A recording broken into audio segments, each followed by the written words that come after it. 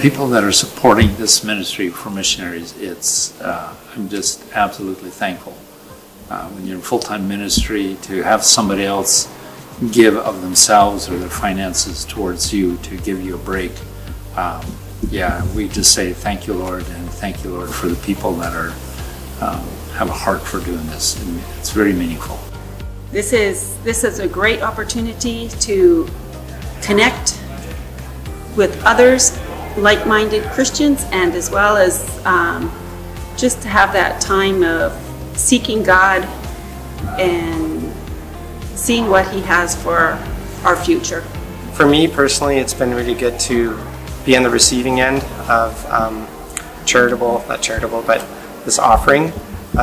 In the past, when we served overseas in West Africa, we were always receiving teams and doing all the hosting and preparing, and it was pretty tiring. And so it's been a real delight to hang out with y'all and learn about Newfoundland culture. And for me, I turned my phone off. I wanted this to be a quiet time where I would really just focus on hearing God and just fellowshipping with other people. Yeah, I think for us, one of the biggest things that we enjoyed was just the fact that we weren't forced to do anything we didn't want to do. We could rest, we could stay in our room if we needed to, but also we could get out in nature. There was lots of great activities planned for us. It's beautiful. It's a lovely, lovely place, and I don't know, I feel so much love and care, and I really, really enjoy that. We would encourage anybody that has the opportunity, can work it out, to just take the time to come and meet other missionaries, to interact with them, to relax, and to enjoy God's handiwork all around this beautiful country.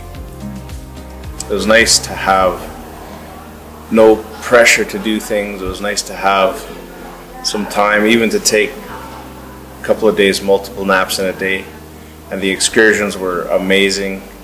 So I would encourage people to come. I appreciate what you guys say. The one thing we're not supposed to bring is work, and it just gives us time to check out, and it's definitely, yeah, it's worth doing. Thank you so much for loving on us, and we're people you don't know, but we're appreciative. Well, I would like to say a really big thank you, and that it is amazing to be able to stay at a beautiful spot. We are outdoors people, so it has been so life-giving for us to be outside. Work can be addictive, as you know, and taking a break, and as Esther said, shutting off your cell phone, or at least keeping it for pictures only and not having to do business. I think we decided not to bring any work with us, and I'd highly recommend that you do that and take advantage of the Newfoundlander hospitality here in Rocky Harbor.